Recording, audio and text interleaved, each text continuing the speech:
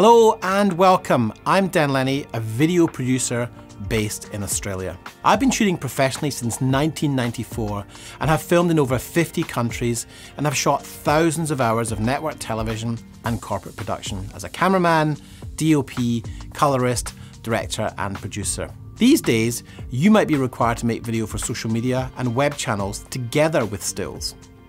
The purpose of these short tutorials is to give you a better understanding of how to shoot video using ILC and professional camcorders, and the advantages and the unique features both have for video creation. It's my pleasure to share my insights with you and help you get the very best from the fantastic tools we have available that let you create your work with ease and allow you to express your creativity. Throughout this series, I will use these two cameras, the A7 Mark III and the FS5 Mark II, from the perspective of shooting video. This means the focus will be on topics most relevant to photographers looking to enhance their skills in video recording and videographers who want to understand the enhanced advantages that the FS5 Mark II and the A7 Mark III have. I've been an enthusiastic user of Sony camcorders since I began shooting in 1994.